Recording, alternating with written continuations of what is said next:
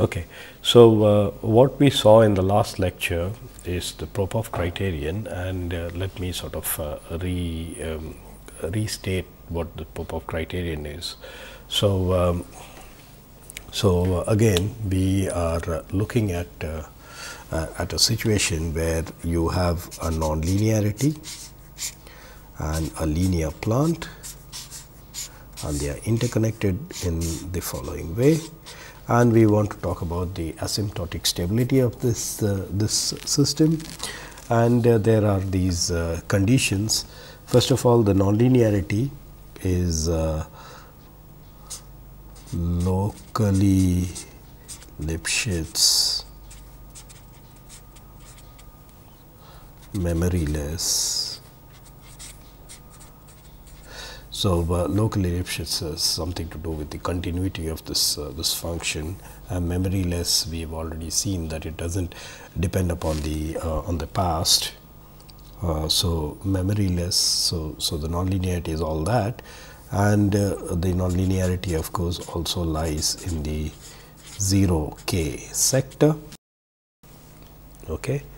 Then in order to talk about the asymptotic stability of all this, what we did was we constructed an equivalent feedback structure, where what we did was, to the nonlinearity we put 1 plus AS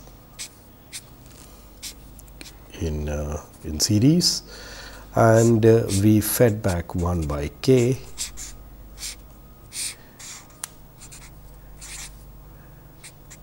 okay, and we had the plant GS. So, in series to that we had 1 plus AS, and this was fed back, negative feedback, and here again the same gain 1 by K is put forward here and fed forward, positive sign came through. So, we did this modification for the nonlinearity in the following way, and so we do the modification for the linear part in that following way, and then from that we showed that this new nonlinearity is still going to be passive. That means, in terms of this input here, I call it sigma 1. So, this whole thing is the new nonlinearity. Okay, and the psi is the output of the nonlinearity, sigma 1 is the input, and this nonlinearity is passive with respect to the input sigma 1 and the output psi. And then that linear plant, if we can show that that is also passive, then the resulting system is passive, and therefore this asymptotically stable, and therefore that is asymptotically stable. So, the resulting linear plant that you have here is 1 plus AS times GS plus 1 by K, okay, and this must be positive real if the interconnection is going to be passive. If that is going to be passive, then this must be positive real, and therefore this must be positive real, and this is the Popov criterion.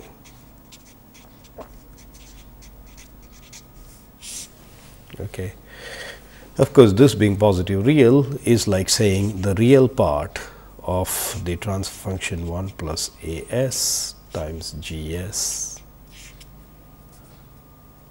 plus 1 by K must be greater than or equal to 0. That's the Popov criterion.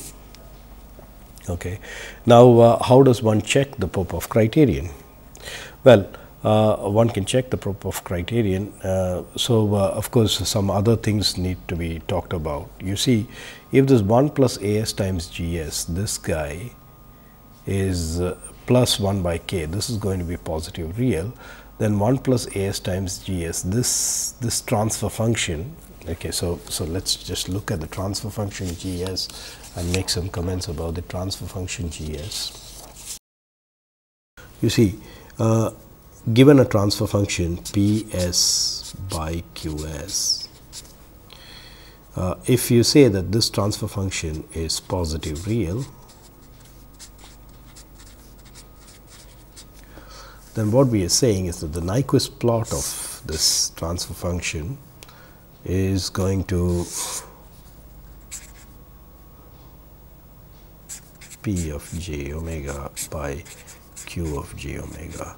So, the Nyquist plot is going to lie in the first and the second quadrant. The first and the fourth quadrant. Okay, that means its real part is going to be positive. But if it had to be positive, then we can say something about the degree of P and Q. We can say that the degree of P of S minus the degree of Q of S, that means the difference in degree, this, the modulus value, can at most be 1. So, relative degree can be at most 1. Now, when you are looking at transfer functions, typically you are looking at proper transfer functions. That means the denominator polynomial has a degree which is greater than or equal to that of the numerator polynomial. So, the two situations that you could have then for positive real functions is the degree of Ps is equal to degree of Qs or degree of Ps plus 1 is equal to degree of Qs. So, in addition,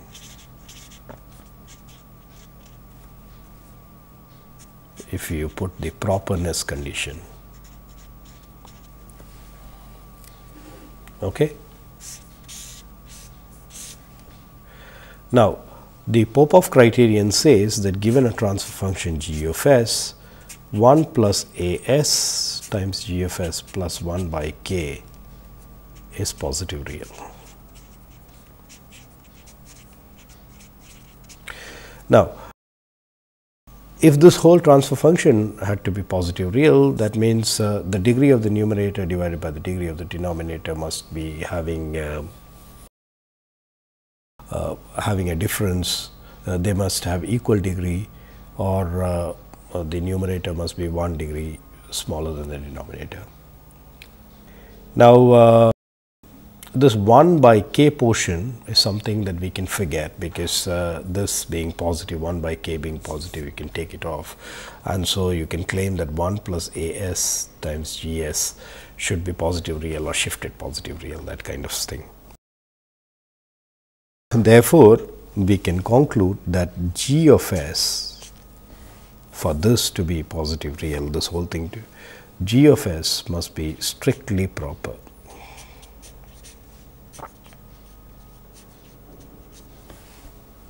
So, g of s must be strictly proper, because you are now multiplying the numerator by 1 more degree in s, and the resulting thing continues to be proper. Therefore, g of s must be strictly proper. So, going back to the Popov criterion, you always have this g of s interconnected to the nonlinearity. The nonlinearity is in the 0k sector, and this g of s has to be strictly proper.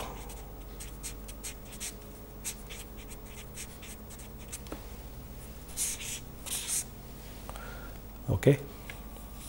Now, how does one check whether this condition is satisfied? Well, the best way to check whether that condition is satisfied is by evaluation. So, let's assume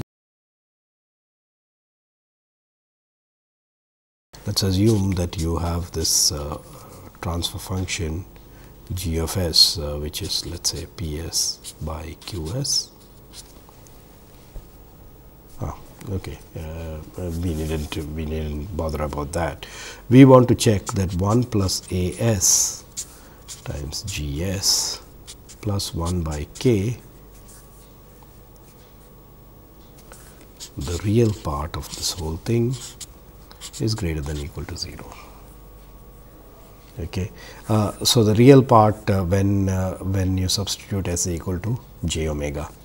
So, that is like saying 1 plus j a omega times the real part of g j omega plus j times the imaginary part of g j omega plus 1 by k must be greater than or equal to 0. It is the real part of this thing. Okay, so, one could evaluate the real part of this. So, the real part of this is going to be the real part of g j omega. Yeah. Okay.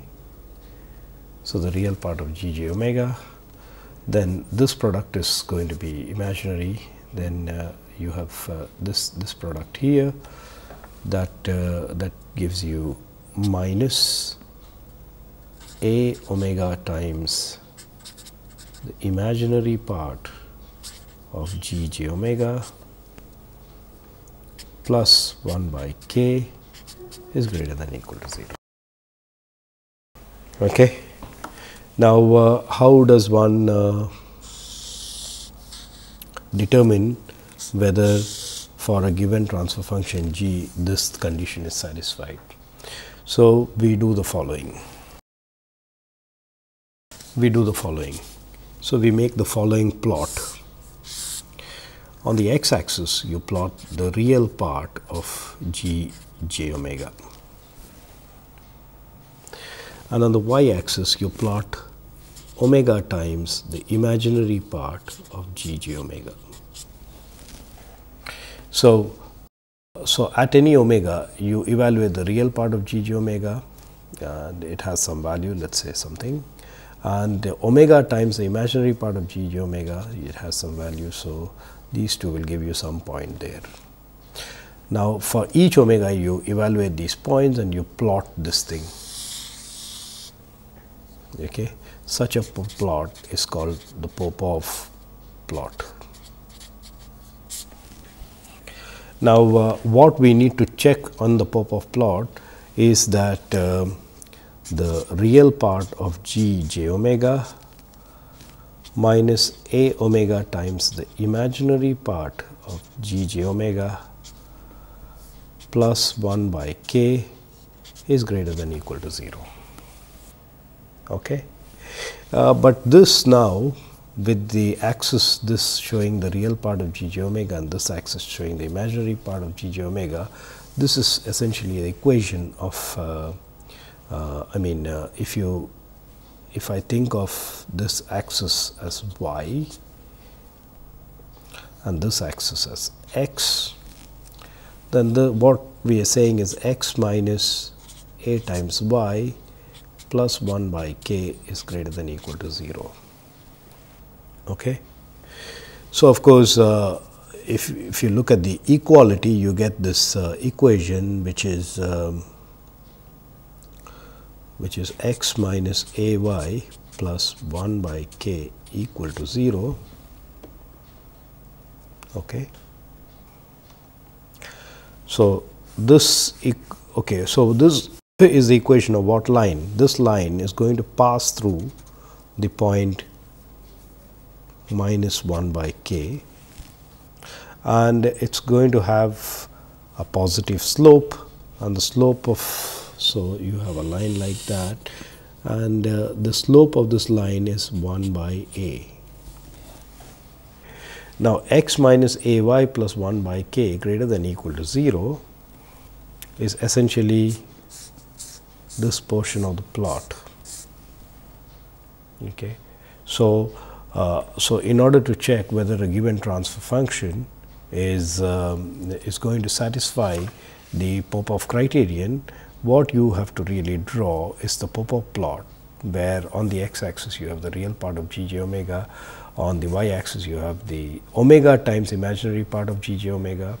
For example, the Nyquist plot, you would be plotting real part of g j omega and imaginary part of without the omega. So, you get the Nyquist plot, but this is not the Nyquist plot, but the Popov plot. So, you on the x you have real part of g j omega, on the y you have omega times the imaginary part of g j omega, you get the Popov plot. and because you wanted to check 1 plus AS times GS plus 1 by K is positive real. This is what you wanted to check. So, this 1 by K, so minus 1 by K you take as an intercept of a line with slope 1 by A, okay. And then the Popov plot that you have plotted must be such that it should lie to the right of it. That means, if it lies to the right of it, of course, it satisfies this particular inequality, and therefore, this transfer function is going to be positive real. Okay. So, the way you check whether something is positive real or not is by drawing the Popov plot, and you have the line, and then you check whether it is positive. I mean, it is lying on the appropriate half space. Okay, so we have now seen how one uses this Popov criterion. Through the Popov plot you can get the idea whether the resulting system is actually asymptotically stable or not. Now, initially when a lot of these results were arrived at in those days itself, for the proofs, linear matrix inequalities had made an appearance, but at that point in time, maybe because the computational power was not that high, these linear matrix inequalities stayed restricted to the theory, in the sense that they used these linear matrix inequalities in the proofs of theorems and so on, but was not practically used because it was considered not very efficient. But nowadays, of course, there is a lot more computing power, and linear matrix inequalities have come in a big way. So now people do use the linear matrix inequality. So what I will do right now is I would show how a lot of these results, like the circle criterion and Popov criterion and so on, do come up in the context of linear matrix inequalities, and what is the relationship between them. Of course, this whole thing centers around a very central theorem which was proved by Yakubovich sometime in the early 60s. So, let me now motivate how this comes about. Yeah. So, what we will do is we will assume that we given the state space equations of a linear system. So, you have x dot equal to ax plus b bu, let's say, okay, and y equal to cx plus du. All right. Now, this is the linear part. So, you have the linear part. So, the linear part, and you have the input, you have the output. Now, you are going to connect a nonlinearity to this thing. Yeah, how we connect it is right now not very important, but we are going to connect a nonlinearity to this linear part. But ultimately what one wants to do is find a storage function for the net system. Okay. So, let us make the assumption that the storage function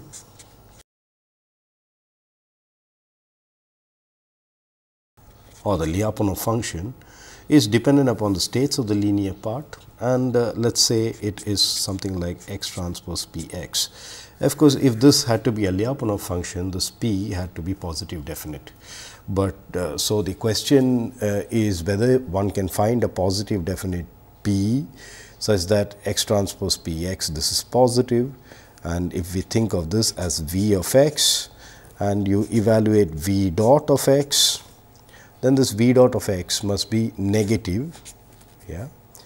And if that is true and this is true, that means P is a positive definite matrix and its derivative is negative over the trajectories, then what you really have is an asymptotic, I mean you can conclude asymptotic stability. But if you evaluate this v dot x, I mean in this particular case, one could write this v dot x as something like 2 x transpose p times a x plus b u. Yeah, I mean, so of course there is something here, something there, but I have just put them all together. So this is the expression that you get for v dot, and it's in terms of the states of the linear system and the input u. Okay, and so what you want to really do, or what you want to really find, is in this x u space. So the space of states and inputs, you want this expression to be negative for all values of x and u. This expression must be negative, and for all values of x and the p matrix that you have must be positive definite. So this expression must be negative and p must be positive definite. If you can do that, then you can say that the net system is asymptotically stable. Okay. Of course, when I write such an expression down, I have written this purely in terms of the linear part, and so you might wonder how is the nonlinearity going to come in at all. But you see, when we write out the equations to for this x and u, this x and u are not independent of each other, but they are related to each other. And how are they related to each other? Well, this u is a function, I mean u is really coming from the nonlinearity, and this nonlinearity uses the y as the input, and so this u is actually dependent on y, which in turn of course is dependent on x. And so so really this x and u are not completely independent, but they are dependent, and somehow that dependence has to come in. So now the suggestion that had come about is that instead of asking for this v dot x, which is this expression, to be less than 0, Luray suggested that you should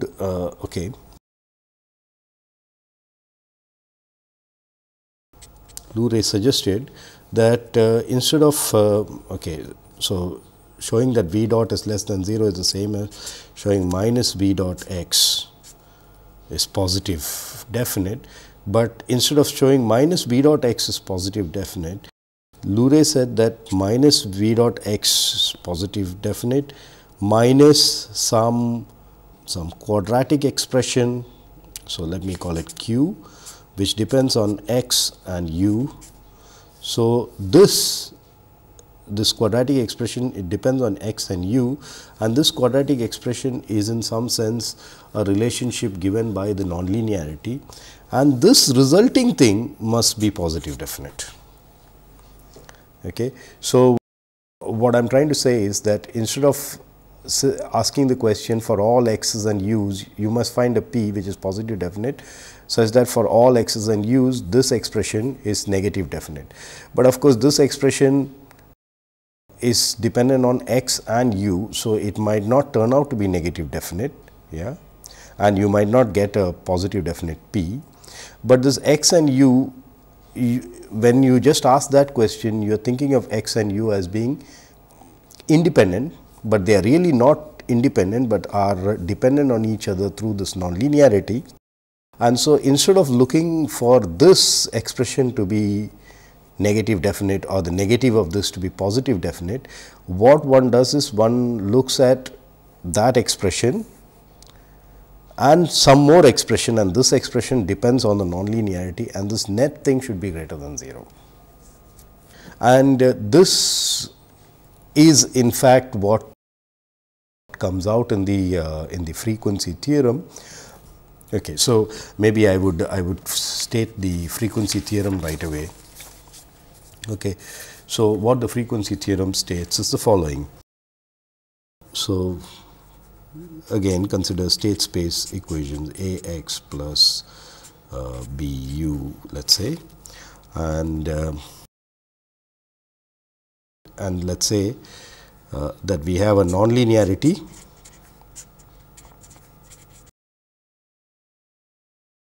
and the nonlinearity satisfies a quadratic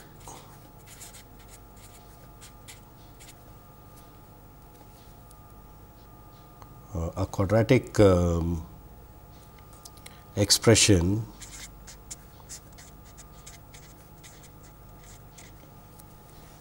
like q x u. So, the nonlinearity satisfies this quadratic expression like q x u is greater than equal to 0 for all x and u that appear on the for the nonlinearity. Okay. And then the necessary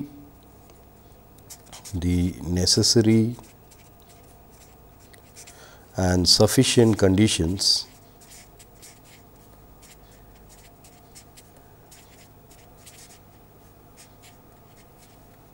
for existence of such a P that we are looking for existence of P for which that expression that we were talking about, that is the real part of x transpose P A x plus B u plus g times x u being less than equal to 0 for all x and u. This for the existence of such a P, the necessary and sufficient condition is that sorry, I am calling it G, I am calling it Q. So, Q x u is that Q of for x, I would use this equation, and for x I would write down j omega I minus A inverse B u u. This quadratic expression is less than equal to 0 for all u, and if this is true, okay, so if this condition is satisfied, so this is also called the frequency theorem.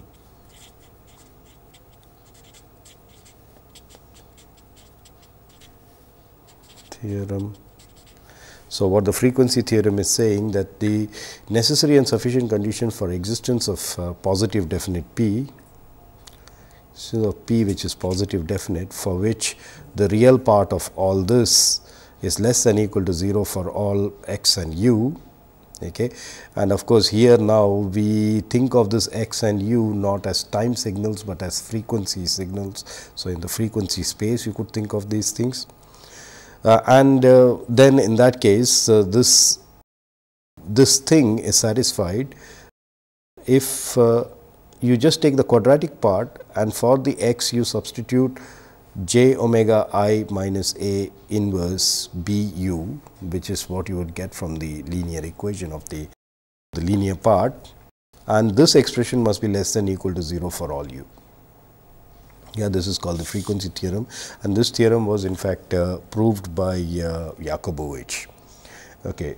So, I will not give a proof of this theorem, but we can straight away see that the necessity will always be there. I mean, this condition that this thing is less than equal to 0 for all u, this is a necessary condition, and one way to see that is, see, if you're thinking about the linear part, I mean the linear plant, then you know, you can always write down j omega x equal to A x plus B u. Of course, here let me just put hats, because we are talking in terms of frequency. In fact, even in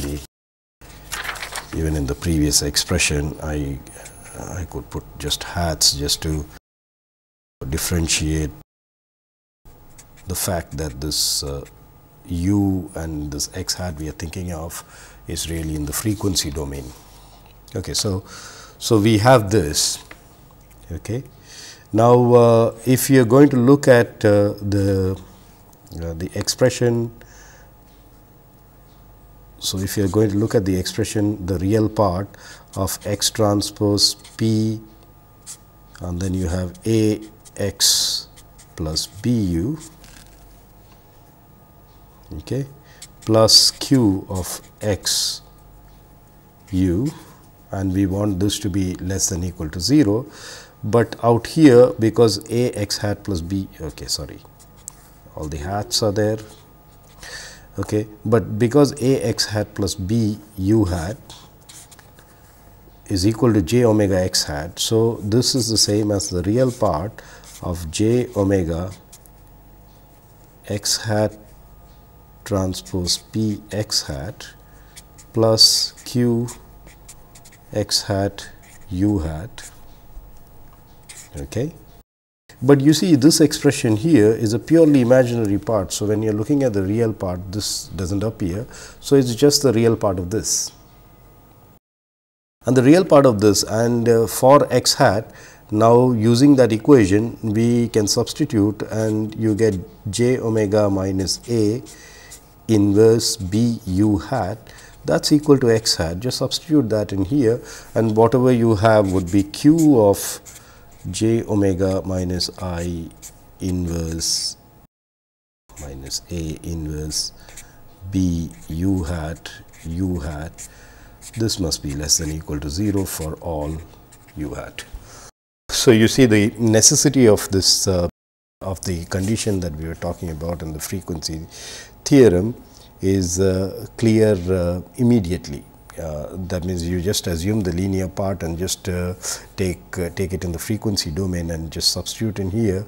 This expression will become a purely imaginary expression, and so you're just left with this expression, and that's less than equal to 0. Yeah. Of course, while stating this, I mean, we wanted to find out this v dot is less than 0, and this expression is really a time domain expression. And we move from a time domain condition to a frequency domain condition, and the frequency domain condition essentially was that this expression that you get. So as I told you earlier, it was suggested that to try to find this to be strictly less than 0 is not possible, because there is a relationship between x and u. So you add an extra term, which is x and u, and so you want this whole term to be greater than 0, and this you can just convert this into the frequency domain, and the expression that you would end up with is this expression. Okay, and the condition, necessary and sufficient condition for this to be true, is that you just take the quadratic satisfied by the nonlinearity, and for the x hat you get the expression coming from the linear hat and substitute in that, and this resulting thing must be less than or equal to 0. Okay. Now we can see immediately that this particular frequency theorem in some sense gives us all that we saw using the circle criterion and loop transformations and so on. Okay. So so here is an example of this this particular result. So suppose we look at the linear plant x dot equal to ax plus bu, y equal to cx plus du, let's say. Okay, or this is of course the state space, the state space equations. One could also write the frequency domain equations, and you could just say g j omega u g j omega u hat is equal to y hat. Okay, and so think of this as the linear part, and you have u hat here, you have y hat here. Okay. And now suppose you are going to attach a nonlinearity and something like this, but let's not be bothered about whether it's negative feedback or anything like that. If you are going to have an interconnection like this, then what you will have here is y hat and what you will have here is u hat. If it was a negative feedback, of course, you would have had minus u hat here. Okay. Now, this nonlinearity, let's assume this nonlinearity is a passive nonlinearity. That means it belongs to the 0 infinity sector. Okay. What that means is it's either in this quadrant or this quadrant. So, it is like something like that. And here what you have, this is the input output diagram of the nonlinearity. So, the input of the nonlinearity is really y hat and the output of the nonlinearity is going to be u hat or minus u hat, depending upon how you want to see it. Yeah, whether it's a negative feedback or not. Okay. So, just to avoid any complications, let me just assume that this is in fact minus u hat, so that you have a negative feedback and so on. Okay. So, if I call that u hat, I will have to call this minus u hat. So, you have minus u hat there. Okay. Now, a quadratic expression which is satisfied by such a nonlinearity, one quadratic expression, okay, let me call this minus u hat psi. Then the quadratic expression satisfied by this thing, this nonlinearity is input multiplied by output must be greater than 0, because that is precisely what happens in this quadrant and this quadrant. Okay, which means I could write that down as y hat psi is greater than y hat psi is greater than or equal to 0. Okay. So, this y hat psi is really, it plays the role of q x psi that we are talking about in the frequency theorem. So, in the frequency theorem we said there is a nonlinearity satisfies a quadratic expression like that. So, that quadratic expression is here. Then further the frequency condition said that the necessary and sufficient condition for existence of this p is that the real part of this must, for which the real part of this is less than or equal to 0. Yeah. Thus, simply you just take q, that means whatever is the transfer function that comes from the linear part, and that must be less than or equal to 0. Okay. So, if we look at this expression, yeah, this is a quadratic expression, and in this quadratic expression this y hat is something that comes from here. So, for y hat I could just write down g j omega u hat. So, what I will have here is g j omega u hat, and the psi is really minus u hat.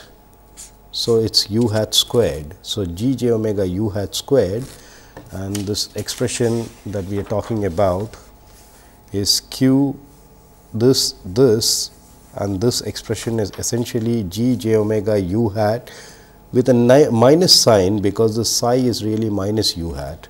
So, this is what you get, and the frequency theorem says that this must be less than or equal to 0. Now, this being less than or equal to 0, well, this u hat squared is anyway positive, is the same as saying g j omega must be greater than or equal to 0 for all omega.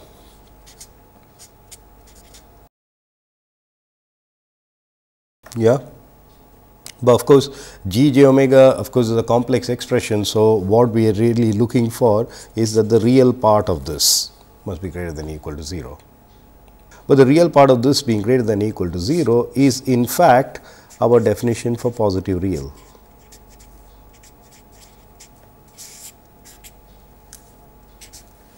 Yeah. And we do know that if you put a positive real function along with a nonlinearity which has which is in the 0 infinity sector, then that was our basic theorem for that was the basic passivity theorem, you see. Yeah. So, you arrive at the same conditions, that means the linear plant will have to be positive real. You arrive at the same conditions by just using this frequency theorem. So, just to reiterate the frequency theorem, it says that if you have this, in order to want this have this expression to be less than or equal to 0, it is enough to substitute for the x, I mean whatever is the quadratic expression satisfied by the nonlinearity. For that, for the x part, you substitute from the linear equation and u hat, and the resulting quadratic must be less than or equal to 0. Yeah, actually perhaps we have to say the real part of that, because after all this expression would be a complex expression, and less than or equal to 0 for a complex expression really does not make sense. So, the real part of it must be less than or equal to 0. Okay. Now, we could also look at other cases, and you would immediately see that all the results that we had obtained by loop transformation and so on, they just fall out from the frequency theorem. Okay, so let's now of course use the same linear part, but the nonlinearity, let us assume, is in the 0 k sector. Yeah. Now, if it is in the 0 k sector, so what that means is here is a line with slope k, and so the nonlinearity lies in there. Okay. Now, if the nonlinearity lies in there, then if you think of, okay, so let me call the input of the nonlinearity sigma, and the output, let me call it phi. Okay. Then clearly this expression k sigma minus phi, this expression k sigma minus phi. So, for this particular sigma, what you will have is this length here, which is positive. Okay. So, if this multiplies phi, so phi is positive and k sigma minus phi is positive. If sigma is negative, if sigma was negative, then what you would have is phi would also be negative, the output will also be negative, and this here k sigma minus phi, this quantity here would also be negative. So, this expression is going to be greater than or equal to 0 for all nonlinearities that lie in this sector. And so, this will okay, so I could rewrite this as sigma minus phi by k times phi, and this is going to be the quadratic that is satisfied by the nonlinearity. So I could say that this is q of x hat u hat. This is the quadratic q x hat u hat. So now, if we are thinking of the linear part, and here is the nonlinearity with the input to the nonlinearity being sigma and the output being phi, and you connect this up with a negative feedback. So, you have minus phi here and you have sigma as the output, then using the fact that sigma hat is going to be equal to g j omega times phi hat with a negative sign. Now, if this is now substituted in there, then we would have effectively done the substitution asked by the frequency theorem. So, if you do that, what you end up with is minus g j omega minus 1 by k times phi hat squared. This should be less than or equal to 0, but this is the same as saying g j omega must be greater than or equal to 1 by k, and this is in fact the result of course the real part, because this, so this translates to the real part of this being greater than or equal to minus 1 by k, and this in fact is what we earlier saw, that the, so here is minus 1 by k, and you have this line, and the Nyquist plot of g j omega should lie to the right of it. So we get that straight away by using this quadratic and using the frequency theorem. Yeah. So similarly, of course, when you have you know, the circle criterion will also come straight away from the frequency theorem. In the circle criterion, for example, we are looking at nonlinearity which lies in between these two slopes.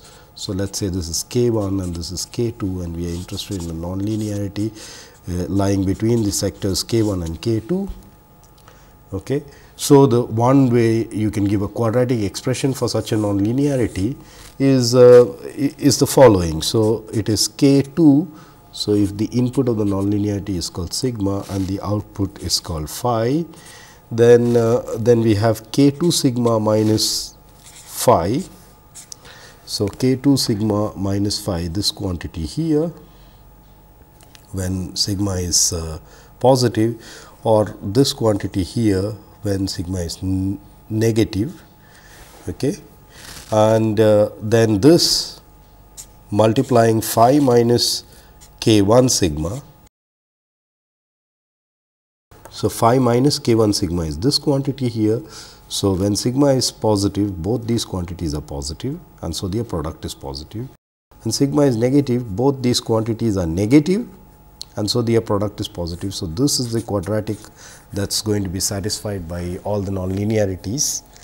And if this is satisfied by all the nonlinearities, then taking the frequency domain, I mean, after all, the interconnection was, this is the linear part and you have the nonlinear part, and this is the input of the nonlinearity, this is the output of the nonlinearity, and you are connecting this up with negative feedback. So that's minus phi hat and sigma hat. So just substituting this is minus g j omega times phi hat. If we substitute that into this expression, what we end up with is k2 minus k2 times g j omega minus 1 this, and you can pull the phi out, and then the other expression that you have is 1 plus k1 g j omega. This whole thing, the real part of this must be greater than equal, must be, this must be, sorry, less than equal to 0, but then these negative signs you pull out and you will get k2 g j omega plus 1 times 1 plus k1 g j omega. The real part of this must be greater than equal to 0, but earlier from the circle criterion what we got is 1 plus k2g upon 1 plus k1g. This must be positive real, but that of course translates to this. Yeah. So as you see, this frequency theorem is a very powerful theorem, and all these results that we talked about using circle criterion, Popov criterion and so on, all of them will fall straight into this this category by using this frequency theorem. Yeah. And of course, the way Yakubovich arrived at the frequency theorem is because of several developments by other people like Luray, who suggested this other modification and what exactly one would seek to be negative definite and so on. Of course, there is a lot of other associated literature which I have not gone into. Like for example, there is a case where you could be attaching several nonlinearities to a linear plant. And it turns out that for each of these nonlinearities, you have a quadratic expression of the nonlinearity. And finally, when you are going to check for V dot being less than equal to 0, where V is the Lyapunov function kind of thing. So, what you do is each of these quadratic which is satisfied by the various nonlinearity. So, each of those quadratics you add, and this net expression you want to be less than equal to 0. Now, this is what is called the S procedure, and yeah, so there is a lot of such associated literature which I am not going into. I mean, the set of lectures that I was planning to give as far as this course is concerned is sort of over, and the rest of the course is handled by Professor Madhu Belur. So, that's all I have to say. Thank you very much.